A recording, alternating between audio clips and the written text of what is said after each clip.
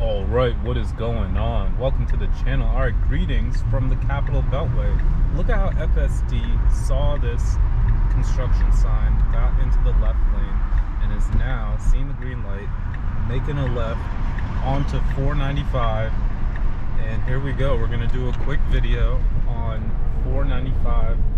So this is the Capital Beltway. We're coming in from Tyson's Corner area, heading into Maryland actually. So yeah, stay tuned. We're gonna do a quick drive over the bridge here, and I'm gonna show you how FSD handles everything. Hopefully, fingers crossed. And hopefully we don't have to do any takeovers here. So starting with this lane, if you're familiar, this goes right into George Washington Memorial. But notice the car is already switching lanes. Very nice, smooth job. So now we're officially off of the exit lane, and we've got an exit coming up in 2.5 miles. So until then, we've got to basically, we're in Virginia, we got to cross over in Maryland and then take the exit. So here we go. Look at the trucks. FSD recognizes the trucks on the visualization. And oof, this truck is getting a little close to the right side, but I like how FSD recognized that and got to the right a little bit. It's really cool how cars show up on the overlay on the map over here. It's like kind of has both, which is kind of awesome. Anyways, this lane is gonna shoot off to an exit, so we're in a good lane. Here we are, we're officially on the bridge, Potomac River underneath us, and we are entering into Maryland officially. In just a second, we're still over the bridge here. You'll see the sign in just a second. And yeah, here we go. Welcome to Maryland, officially DMV. This is why we call it the DMV, because you're in all three within like a 15-minute drive.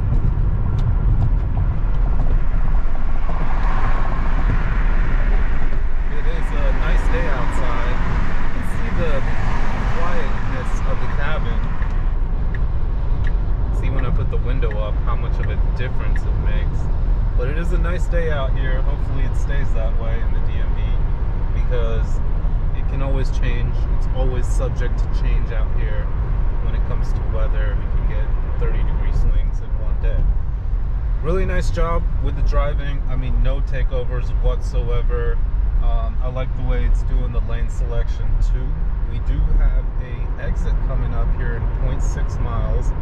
So now that we're officially in Maryland, let's see how it takes the exit and proceeds with the drive. Hopefully it can handle it with no issues. And yeah, it has been. So notice right there, it put the indicator on, and it's looking for its footing basically here. Found a little spot opening, and it's now going to take the exit.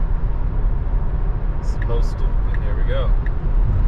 Indicator on, flips right over into the right exit lane perfectly, and here we go, taking the exit with ease. This is a little tight exit. It splits off into two. Let's see how it does. We need to go to the right, so let's see. Sometimes, you know, FSD can mess up. We're not 100% there yet. Hardware 4 is a lot better, but even that still has its flaws, you know. So here we go with the right. Nonetheless, flawless. But the key is to be ready, you know, and that's one thing I like to preach. Is just no matter what, don't get too complacent. Observe, but the word is actually supervise. That's your job. Supervise. All right, here we go. So really nice job overall with 495. You can see how it handled the highway.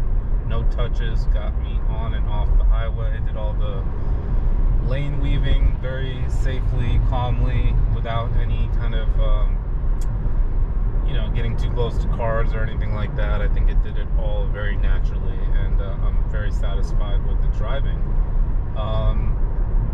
Highly recommend doing a demo drive. This is something I think all people should just try and see what it's like, and Tesla allows you to do it for free. Pay attention. And all you got to do is do a demo drive.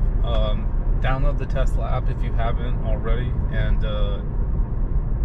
find your local station, set up a time, and just take it out for a spin and test out FSD in every possible scenario you can think of. If you already have a Tesla, subscribe for a month, see what it's like. If you haven't, I think they actually give it to you for a couple months when you first get the car, so let me know, comment below on that. And yeah, overall, just really smooth driving experience here. I actually did see a few brand new Model Ys on the road in the DMV. I saw 2 in Virginia already, 1 in Arlington in the Quicksilver color, and then 1 in Sterling actually in white. So shout out to those new owners that just got their brand new Model Y Junipers, or whatever you want to call it. Really, honestly, I think I want that car as my next car. It is a sweet looking car, and it's pretty much got everything in there. I think it's the right size. That light bar, it just looks so good. I'm a fan. It's interesting when Tesla puts out a design, it actually is they don't ever show you ahead of time, so when you see it, your brain processes it, and it lasts for like 6 to 7 years until they change it. So think about the Cybertruck, and just imagine if they do refresh it one day. But yeah, overall, I think it's an interesting design. It's really ambitious to put something like that out there. And if you have trucking needs, that is the truck that you want. No question about it. That thing is a beast. They make a cyber beast for a reason. But all in all, I'm a really big fan of the Model Y, and I love that light bar. The front